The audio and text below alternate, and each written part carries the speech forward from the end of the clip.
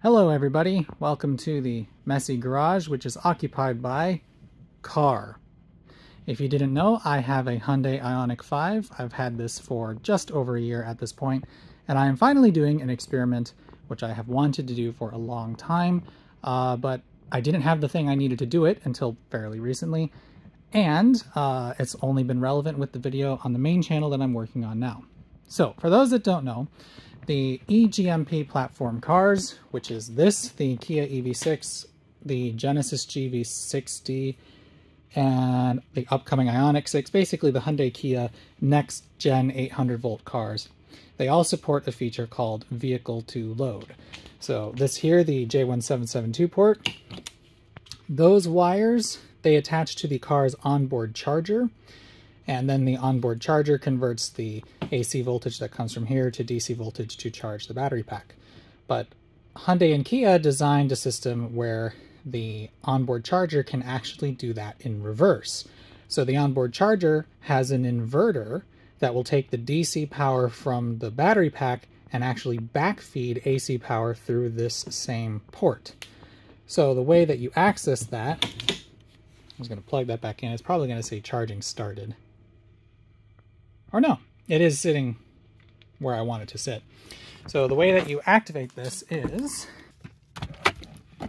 Alright, so this here, this is my Tesla tap, which I've never actually needed to use, but this here is the special sauce.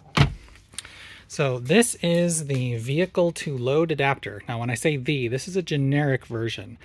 Hi, it's me at the end of this experiment where I know how this went. I just want to clarify, the adapter that I'm using only works on Hyundai Kia eGMP cars. There are different electric cars that have different ways to get power out of them. This is not a unique feature to the car, but this adapter and the way that this specific car can offload power from itself is unique. So you can't just buy this adapter and plug it into any electric car.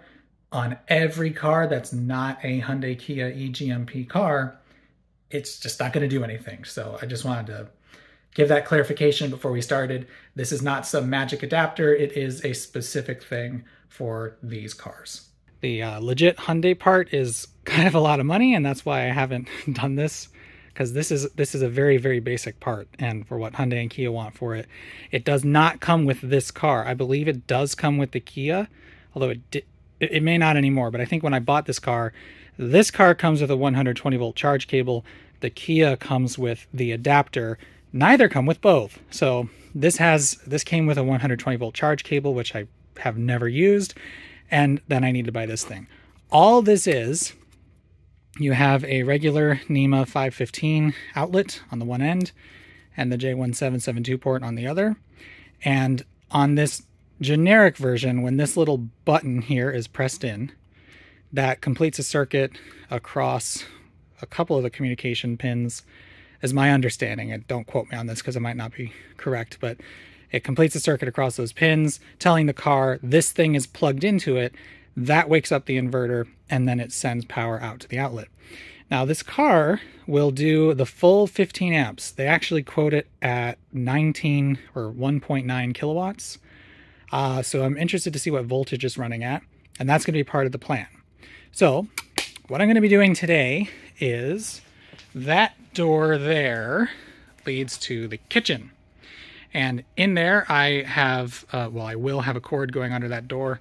The cord's going to get pinched, but oh well. And I'm going to, for 24 hours, run my fridge, my freezer, my internet modem, and my laptop. Although there's a little bit of a snag with that particular test, which I'll explain.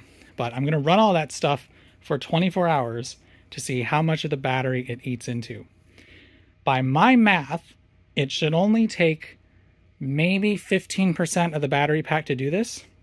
I think the car should be able to supply this power for a solid week to do all those things. But the big question mark is, how efficient is the onboard inverter, and how much losses are we to expect? That's why I want to do this test.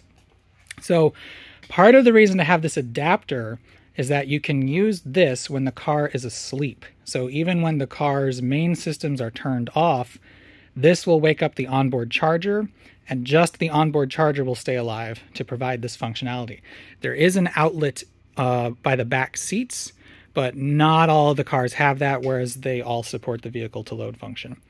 So as I was saying, by my math, I should be able to power my fridge, freezer, modem, and computer for a week, but I don't know how realistic that really is. So that is what we're going to figure out with this here test. So I have things already pretty well set up. I do need to set up a power strip in the kitchen and run some new cords first. But I've actually already unplugged my fridge and freezer, so they will be unplugged for an hour and a half for two reasons. One, to give some realistic version of like what a power outage would be like, but also I want them to both run immediately so I can get a sense of how much power they actually draw. The other thing that I'm going to do with this test is to simulate a power outage. I'm going to be cooking my meals for today and tomorrow using the power from the car. So I have a toaster oven, I can use a microwave, I have various ways to use individual cooktop burners, and the car should be able to power all that while keeping everything else alive. I may need to unplug the kitchen fridge because if it happens to be in a defrost, that could get dicey. But I've already tested this function with some high draw loads. It can power my microwave, but that is a thing that like it can barely do that. So if I'm going to use the microwave, I definitely need to unplug the kitchen fridge. But yeah, I'll walk you through more stuff as we get there, and I'll show you the process of plugging this in. All right, so it's close enough to 3 o'clock that I'm going to get this experiment rolling. First, let me open the charge door. Now, on this generic adapter, because of that little nub that I showed you, I'm using a right angle appliance cord as my main lead. If the cord sticks straight out, it tends to want to bend down, and if it gets just the littlest bit loose, that button doesn't get pushed in and it turns off the vehicle to load function. So that's a disadvantage of the cheap adapter. The other big disadvantage is I believe the genuine Hyundai one is waterproof. This guy is not, so that's not a problem for me. I only intend to use this for emergencies with the car parked in the garage, but if I wanted to use this like for camping, this is not a good solution. But let me plug it in. This actual adapter is a little bit on the stiff side.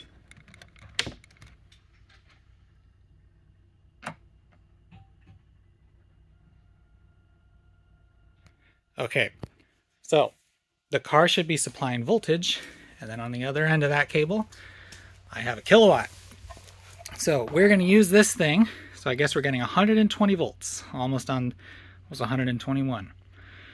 We're going to use this thing to get a kilowatt hour total of everything that we're pulling out of the car, and then we can compare that to what the car says we have.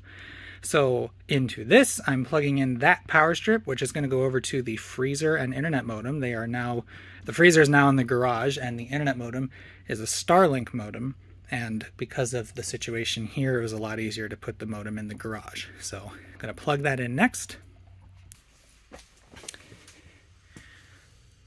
don't know if you can hear the freezer running, but it kicked on as soon as I plugged it in.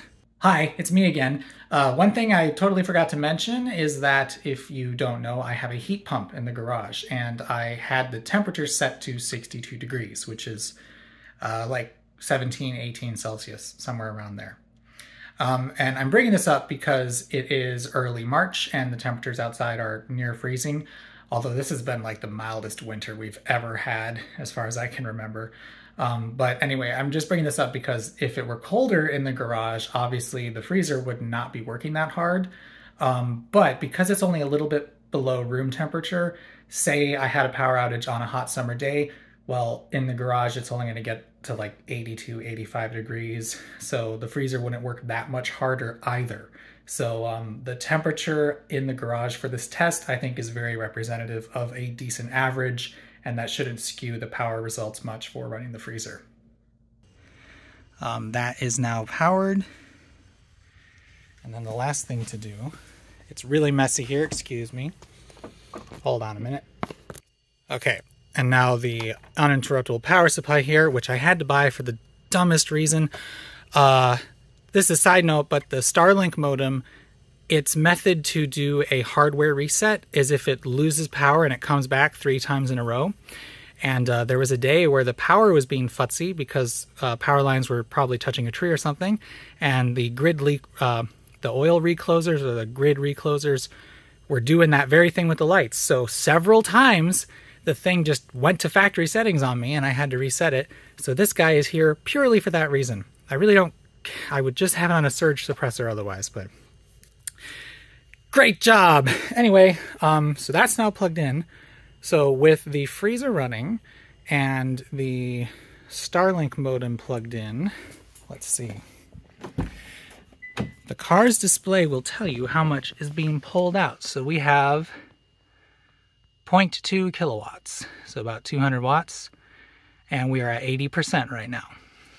Let's see what the kilowatt says we're actually pulling. If we go to watts, 177, so yeah, it's about right. This little freezer pulls something close to 100 when it first starts up, but then it calms down to about 60. And let's look at amperage too, because that's important. 1.46. Cool. All right, and now this has already got power, so I'm going to go inside and plug the other stuff in.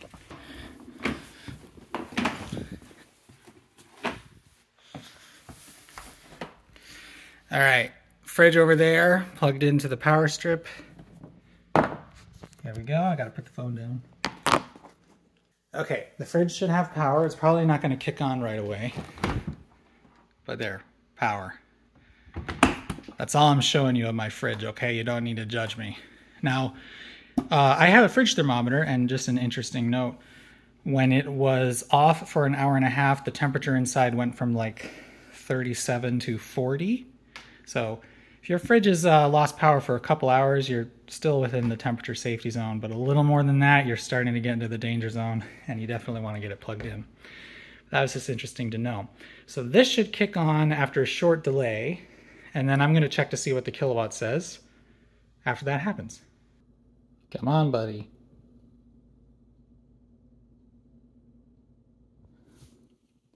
All that schmutz on the bottom, I've tried so hard to clean that up. Just doesn't really come off. This fridge is mildly annoying, but it's still refrigerating, so, you know. Though it ain't refrigerating right now. Come on, Sam. Come on, Sam. You've been plugged in for almost 5 minutes now. Wake up. Come on. Come on, little buddy. Start your little heat pump. Do you just have a hard-coded 5-minute or 10-minute, what is it? You know you're warm in there. You know you must have been off for a while. Finally. Okay, let's see what we're reading. Okay, so the freezer's still running, so with the fridge and freezer both running, well, that's falling, which makes sense because the compressor's just started up. But we have probably around 300 watts when they're both running. And then later, I've already tested the Starlink router. It uses between like 20 and 40 watts, typically 30, 40, something like that. So I'm actually a little surprised it's this high with the fridge and freezer. But of course, once they're down to temp, they'll just be coming on occasionally. And like I said, I wanted to leave them off for a while to get a sense of the load when they first kick on. And as far as volt amps, we're at 336, so we're kind of close to unity power factor. Yeah, 0.96, so that's not a concern with these compressors. So that's good to know. So yeah, and then we should get a sense of kilowatt hours. Technically, with the car at 80% charge, it will cut off at 20%, so we only have 60% of the pack available, but that's 60% of 74 kilowatt hours. So what is that? 43-ish kilowatt hours. And I predict tomorrow we're going to be at 5 or 6 kilowatt hours out of the car. But how much comes out of the battery pack, we'll have to see.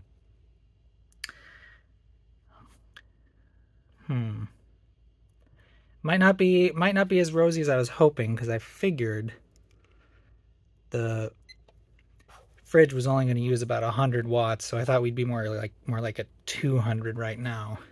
But it is falling down, getting closer to 300. We'll see, but that's the whole point of this test. I want to know how long could I realistically rely on the car to do this for me. And just want to point out, if it's not obvious to you, the car is silent. It's doing all this, not making any noise. Don't have to worry about carbon monoxide poisoning, and everything can stay out of the weather. So this is a really, really cool feature. I'm glad the car has it. And now that I have this, I personally have zero interest in having a generator, because the car will just do that for me. The question is just, how long can I rely on it if there were an extended power outage? And quite frankly, the longest power outage that I have experienced in the last, 7 or 8 years of my life was about 8 hours. And even then, that was, those are quite few and far between. So not that worried realistically, but still want to know how much I can rely on this. But it looks pretty good so far. All right, let's make some dinner. So here is my evolved emergency power setup. So this lighted cord here is going into the garage. You can see the cord going back that way. Car's just on the other side there. And then the power strip here has everything I might need plugged into it. Most everything isn't running. This is just a phone charger. That's the fridge, which is currently running. This goes to my Chromebook. That is something that I forgot to mention. I do not have my main laptop charger with me because normally I leave my laptop docked. So I can't figure out how much power my main laptop uses, so I'm just leaving my Chromebook plugged in, open all the time. It never sleeps, so the display is on right now, and it will be on for the entire test. Then I just have this plug here, which is going to an induction cooktop burner, a portable burner, my phone charger, and the toaster oven. So obviously right now I could overload this power strip like crazy, but we're smarter than that. Don't be afraid of power strips, just use them wisely. So I'm gonna make a combination of two things. I'm gonna make a frozen pizza in the toaster oven and some delicious frozen mixed vegetables on the stove. Now I can't make them at the same time, which is obviously a bit of a bummer. I would like to have them ready to go together, but we're pretending that the lights are out and we're doing all this from the car. By the way, I haven't even talked about lights. I could easily plug a floor lamp into that power strip and keep the kitchen lit up if I need to, but all we're doing is getting the bare necessities running right now to give us a baseline for time. So let's get cooking. Now I like to make my vegetables the old-fashioned way on the stove. I could use the microwave, however, the microwave does pretty much max out what the car can provide. So I don't want to use that unless I really have to, and I find these much better when they are boiled and strained anyway. So this induction burner here is the Tilreda thing from IKEA, and I happen to know, because I've already tested this, on setting 5, it pulls just about 1 kilowatt. So I'm not going to use this above setting 5. Setting 4 uses about 800 watts, and then setting 3 and below is a pulsed power. So it comes on and off like a conventional electric stove. So setting 5 is going to be the max that I use on this thing, just to give me overhead for other things. If you set this up to 9, I believe it's going to pull 1800 watts, which with the fridge running is definitely too much. And I don't really want to find out what the car does if you go over the max. I'm assuming it shuts off the vehicle to load function. But again, I don't really want to find out because I am a little afraid of damaging it because, it is a car. I imagine it's got safeties built into that, but I really don't want to tempt fate. So I'm going to make my vegetables first. I've actually never used this induction burner for doing this. I imagine it's going to go pretty fast. And the other thing to mention is I got this IKEA burner because the one that I took apart made just a horrible noise with this same cookware. This is much better. So that cooktop, the little burner I got, I don't know if taking it apart made it much worse or what, but There's still some noise here, but it's not the ear-piercing noise that it was with the other burner, so that's good to know. But anyway, yeah, I'll put the lid on, speed this up a little bit. You don't need to watch me cook and eat this. I will say, I'm going to cheat a little bit, because I am going to melt some butter to put over it. I will use the microwave for that. So add 30 seconds of microwave usage to this total. I could probably just put it in like a ramekin on top of the lid, and it would melt that way, but this might go a lot faster than I'm used to. So yeah, for now I'm gonna use the microwave. Sorry. Oh, and for your benefit, this is using about 1200 watts. The other stuff on the circuit was about 200. So like I said, that burner set to 5 uses about exactly a kilowatt. So I'm nowhere near worried about going up too high. Let's just see, we're using 10 amps. Yeah, so we're at 75% of what the car is going to put out. And I'm happy with that, because if the fridge happens to go into defrost, it shouldn't trip the total. I want to say the fridge is going to use about 500 watts when it's defrosting. I remember looking at the label at one point, but anyway, yeah, we're at 1200 watts with that burner set to 5. I think that's a reasonable place to leave it. I'm chiming in just to show the beauty of cooking with car. Yeah, Reed, it's amazing. So all this energy is coming right from my car to cook those vegetables. And yes, this did go pretty fast. We're at quite a roaring boil, much faster than I expected. So I'm gonna let this cook for a little bit. Yummy. A snag! We have hit a snag! Oh no. So I just finished the vegetables. I'm gonna eat them because they're hot, but I turned on the toaster oven to preheat it, and apparently that, plus the fridge, plus the freezer, was enough to freak the car out, and it shut off. So I need to unplug the freezer, or the fridge, to use the toaster oven, which is fine.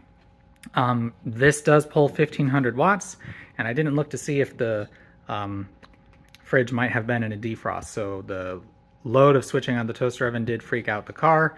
I think I probably need to unplug and replug in the vehicle to load adapter to get it to start working again. So I'm going to do that and then report back. Okay, doing that did the trick. The toaster oven is back on and working, and I have unplugged the cord. Reed's watching it to make sure that the fridge can't run. So biggest disappointment here is that reset the kilowatt. So we're only 3 hours into this test, so it's not the biggest deal.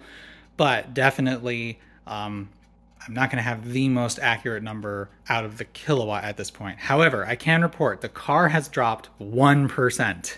That's it. It was at 80% when we started. It now says 79, even after using that to cook the vegetables. So clearly, there's a lot of runtime here, but we will account the process of preheating the toaster oven, and I am going to deliberately let it preheat.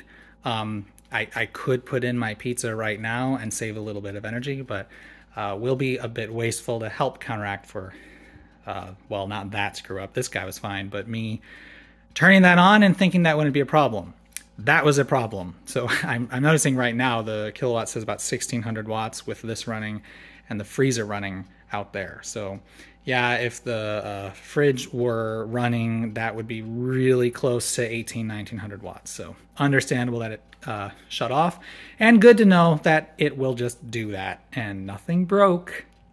Okay, I'm gonna have my vegetables now. Okay, is this video weird enough yet?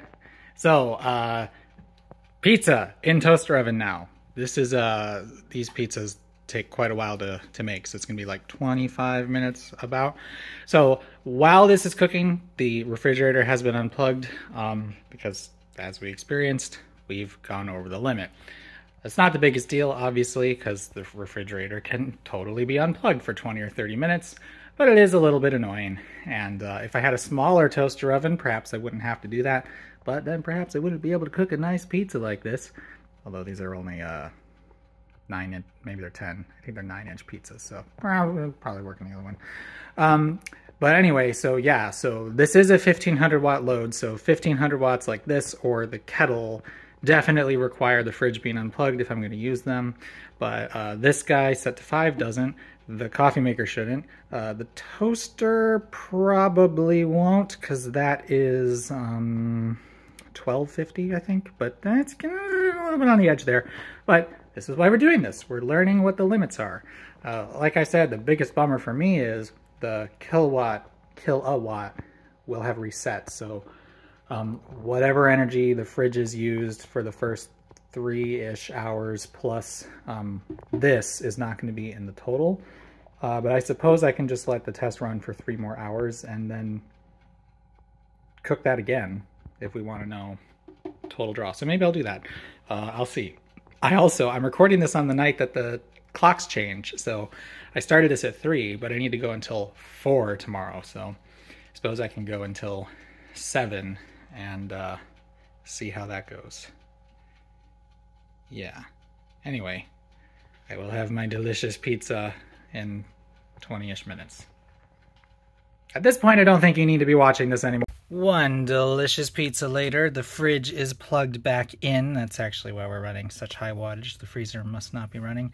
And I'm going to switch this to kilowatt hours. So from the time it resets, so for making the pizza and the fridge and freezer running for maybe a half hour, we used not quite half of a kilowatt hour. 1 kilowatt hour would be roughly 2% of the battery, so that was about 1% of the battery to do to cook that pizza.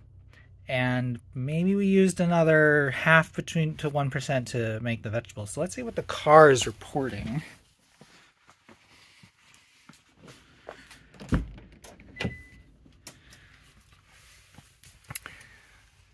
Well, we're still at 79%, so we have only dropped 1% according to the car, which is pretty amazing, quite frankly. Wow. So yeah, so what I will probably do is later I will, or actually what time is it now? It's about 7. So at 10 o'clock, I'm going to come out here and see what this reads, just to see what is the change with 3 hours of the fridge and freezer, because that will be able to tell us what we lost when we reset this, aside from the cooking of the vegetables, if you get what I'm saying here. So the change in this between now and 3 hours from now will be the same, roughly, as the 3 hours we lost. So then add maybe 500 watt hours for cooking the vegetables. It's not super significant, but cool. Test is looking great so far. The fact that I've cooked a meal and have had the fridge and freezer running for about 4 hours now, and we have not even registered more than 1% change in the car's battery. It's pretty wild. Okay, folks, we are coming up on 10 minutes to 10. And we are sitting at 1.28 kilowatt hours. Now, I did notice that the fridge happened to be in a defrost. It went through a defrost within the last hour. And this fridge is really obvious because it has 2 separate evaporators. It's kind of a weird fridge. And the one up top, I have some beverage cans in front of the evaporator, and they get moisture on them when it defrosts. And also, it's not running for a while, so that's another good sign. But anyway, this might be a little bit skewed because of that. This only showed that it was pulling like 200-ish watts when it was defrosting. So, yeah, maybe it uses less power than I thought. But in any case, 1.28 kilowatt hours. So, yeah, I really don't know how much information we're gleaning from that after 3 hours, because I think that's skewed very, very high. So we'll check it in the morning. And as far as the battery percentage we are at, we are reading 76. So according to the car, we have lost 4 points of state of charge in about 7 hours. So honestly, maybe we're losing 12% a day. So yeah, it's looking like this could probably keep you going for a week if you had the battery fully charged. Anyway, we'll see what tomorrow looks like. Good morning. It's just a little after 9, but it feels like after 8 because the clocks just moved forward. So I'm not a morning person anyway, but I didn't actually sleep until 9. Anyway, good news is the lights are on, so the car is still providing the power, so it did not fault out overnight. I wasn't really expecting it to, but still happy to see that. Let's go look at the numbers. Okay, so according to the kilowatt, we have pulled 3.08 kilowatt hours from the car. Now, this is, I've cheated. I've used the app, so the car will tell me how many, what the battery state of charge is. So I already know, unless it's very differently reporting between the app and the car. But I can tell you the battery has lost more than that would predict. So there are some significant losses from keeping the car alive, or whatever systems it does keep alive. We are sitting at, yep, that's what it said. We're sitting at 71%. So overnight, we dropped 5%. I looked at it and it was 76.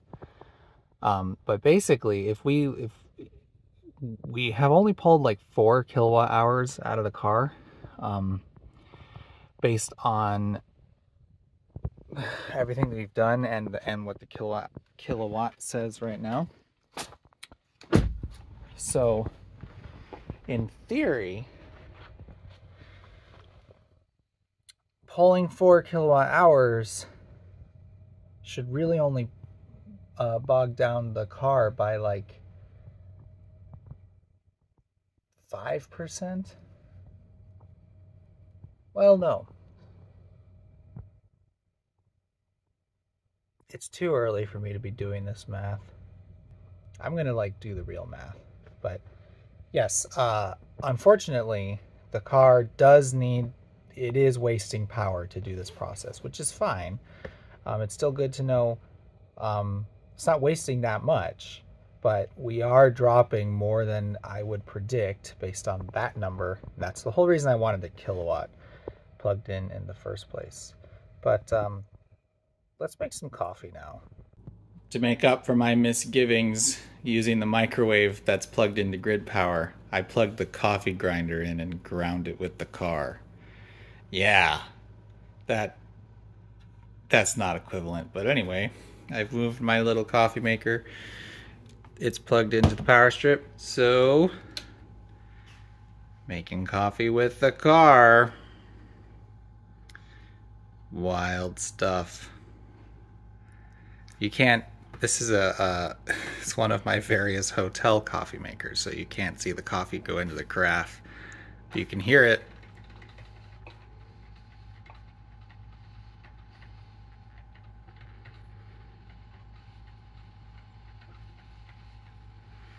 These are helpful because if I ever forget how to make coffee, I just gotta look at that.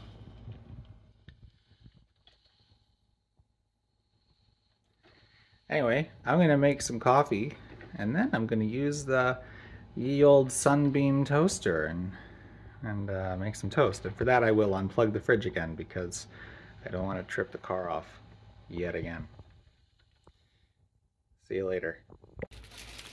Alright, I'm filming this purely because the novelty of my antique toaster plugged in to that power strip, powered by the car. I have unplugged the fridge because this is a significant load.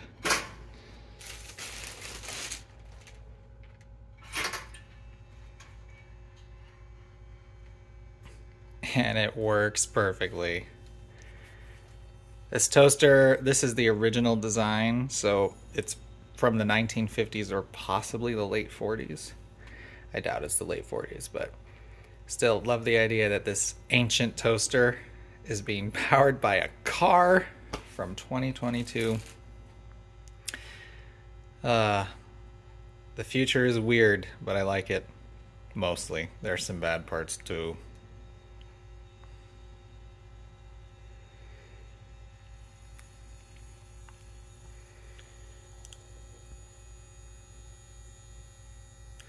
It is interesting. This toaster does make ringing noises, but it's never quite been like this. So Oh, I took a oscilloscope picture of the sine wave, so that's what it looks like. It's very, very close to perfect, but the little wonkiness at the zero crossing, I wonder if that's making the toaster sound a little different. But still, it's toasting. It's doing the thing. I'm gonna probably make some soup for lunch. I'm not gonna bother bringing you with me for that, but I will also plug it into the car. But cooking is pretty much insignificant because while it does use a lot of power whenever you're doing the thing, it's only for a few minutes. So in the long run, the load from the fridge and freezer is more significant than anything that I've been cooking. It's not like cooking isn't anything, but you saw that doing the pizza took less than half of a kilowatt hour, and now we're over 3. So it's not that big of a deal, really. I'll shut up now. All right, everybody, it is now 4 p.m. the following day, and here's where we are. We are at 4.51 kilowatt hours according to the kilowatt. I don't think there's any more information to be gleaned here other than that. We can tell you what the current draw is. It's 200 watts, hooray. But grand total was 4.51 kilowatt hours.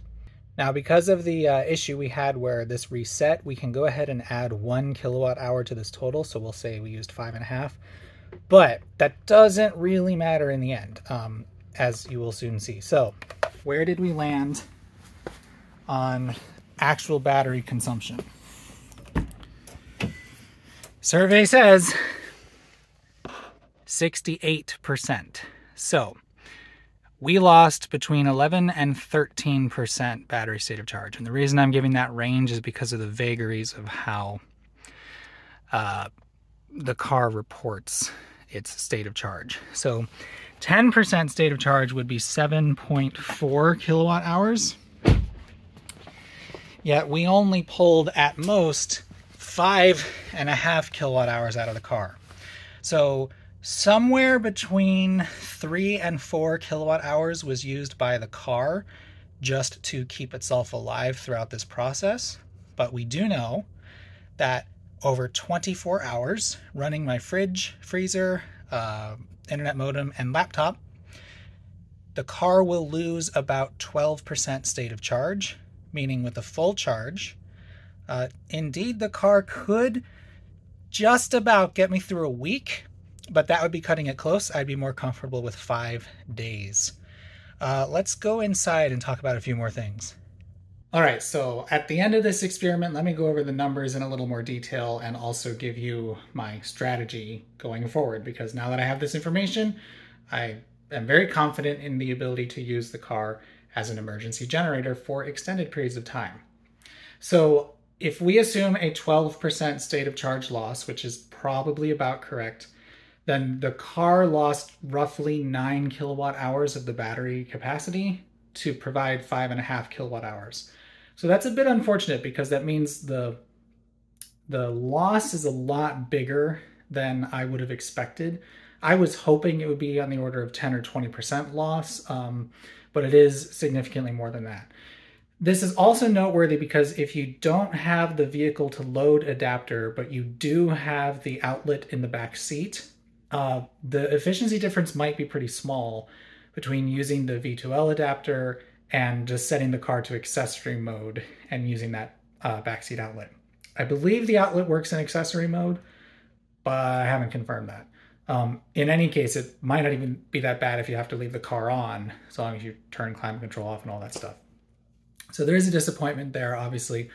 But considering that 24 hours of use, including cooking meals, would only eat through 12% of the battery, you know, if I have to use it for 5 days, that's going to use 60% of the battery capacity and leave me with 40% remaining, which is enough capacity to go pretty far if for some reason I need to get out of Dodge. So I'm not concerned about that angle at all for people who might be. So now that I have this information, here's how I would approach this. If we get advance warning of inclement weather, I think we all do at this point, so long as you know where to look for it. And if I know that there's going to be some dicey weather, I will have the car charged to 100%. Normally, I only have it charged to 80% because in theory, with its battery chemistry, that will make it last longer, and I don't need it to be any more charged than that. But if I know that there's going to be inclement weather and a power outage might happen, I'll go out to the car and tell it, hey, I want you to charge to 100% tonight, like the night before it's going to happen. I'll plug it in and charge it up. To get from 80% to 100% on my 7.2 kilowatt charger will take it about 2.5 hours. So not a long time at all. And then if we happen to lose power, well, I'll set up what I just did and get my essentials running and hang out like that till the power comes back. We'll also get information on restore time estimates. I can't imagine that's uncommon anymore. And so long as I know the power is going to come back within the next 48 hours or so, cool. I'll just sit tight waiting for that to happen. And then when the power comes back, I'll plug the car back in. To recoup the 12% that we used in this experiment will only take the charger about an hour, just over an hour and a half. It takes, at 7.2 kilowatts with this car's efficiency, it takes about, well, I shouldn't say the efficiency, with this car's pack size, at 7.2 kilowatts, it takes about an hour and a quarter to go up every 10%. So a 0 to 100% charge takes about 12 and a half hours. And every 10% takes about an hour and 15 minutes. So that's how that would go. But anyway, kind of got off track a little bit. If I know the power is going to be out for 48 to even 72 hours, I'll just hang tight, assuming I don't have anywhere to go. But even if I had to go someplace, like I had to run to the store to get supplies or something, or to help a neighbor or a friend, that's still possible. Just take the adapter out, go do whatever you need to do, come back and turn everything back on. You can easily leave the fridge and freezer without power for a few hours. You don't have to worry about that. So there's a lot of flexibility here. Now, the big caveat that I'm sure a lot of people have been asking is, what about heating your home? So the reason why I only tested my fridge, freezer, laptop, and modem is because winter power outages are just not that common for us. And when they do happen, they get treated as emergencies. And the longest I have been without power in the winter that I can remember was like 4 hours. And if I go way back, maybe there was an 8-hour outage. But up here where we deal with extreme cold, our homes are built to withstand that. So if you lose power for even 24 hours, you're not really at risk of pipes freezing or anything like that. If currently my heat source is natural gas, so if I needed to, I could jury rig a plug to my furnace and run that plug out to the car and run the furnace for a while. So that is an option for me. Space heaters are also an option, but that's going to deplete the battery pretty quickly. However, not that quickly, all things considered. I am embarrassed. I didn't realize this. I was with texting Aging Wheels, telling him about this experiment. The car, when it's backfeeding power, is giving you about as much as it can take in with a level 1 charger. So a level 1 charger takes the car something like 60 hours to charge from empty to full. It might even more like 70. So you can run a space heater from the car for about that many hours. So obviously a space heater is going to deplete the pack pretty quickly and you can't really do anything else. And it's not going to heat up your whole home, but you could run it for 10 hours, certainly, or set it quite low, keep a room habitable, and you'd still have some decent runtime. So that is a possibility. But frankly, if I have a power outage here in the winter and I know the restore time is going to be more than 2 days, what I would do is find out where I can go to get out of the house, and then I would shut the water off, drain the pipes, and leave. So that would be my contingency plan. I wouldn't stay here if I knew the power would be out that long. But again, that virtually never happens here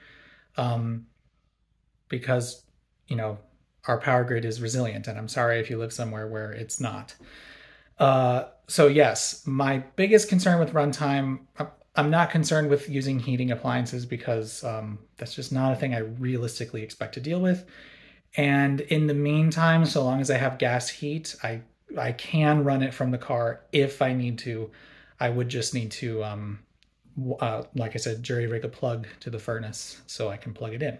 Some people actually recommend doing that and wiring an outlet next to your furnace, so that way you can just unplug it from the outlet and plug it into the wall. But I have some reservations about doing that.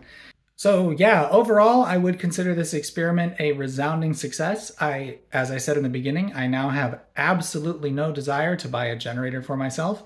I frankly didn't because, like I said, power outages are not something I normally deal with. It's just not been top of mind.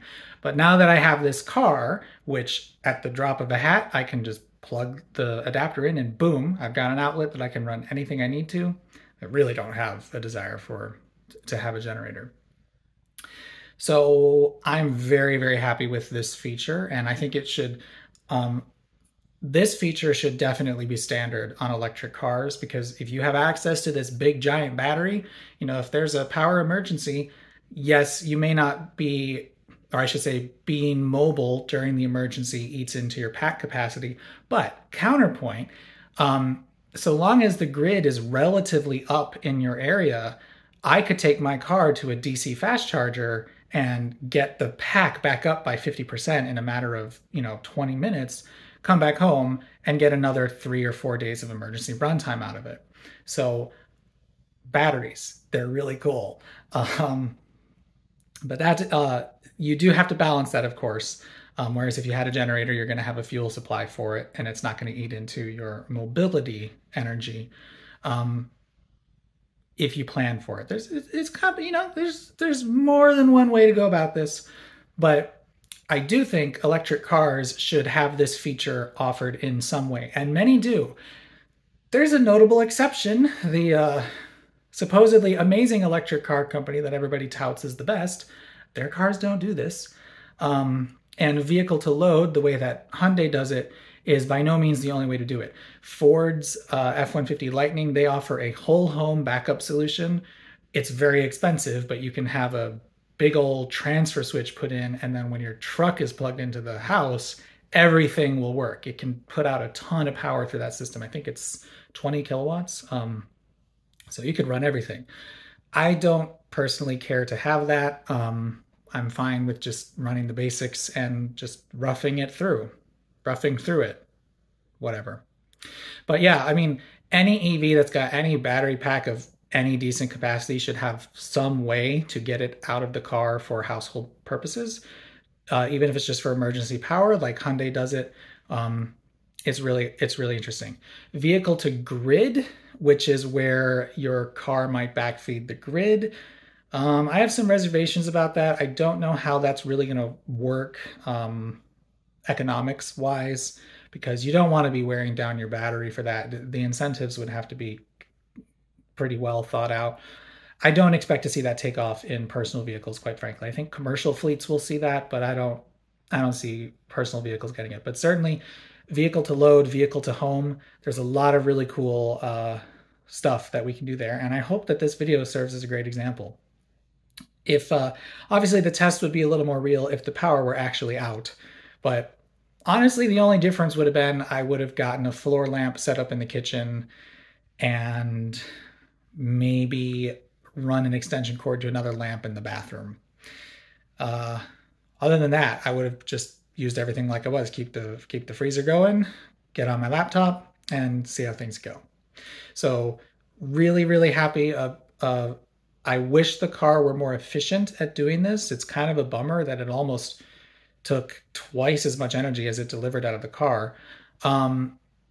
And it would be interesting to know if that's a fixed variable, or if, like, say I ran a window unit from the car, is that going to make the efficiency even worse? I don't know. I don't really want to. I mean, there's lots of things I can test, but as far as meeting basic needs, takes between 11 and 13%, somewhere in that range, to keep me going for 24 hours. And quite honestly, that's really cool. That's really exciting. And I think this future might work out pretty good after all.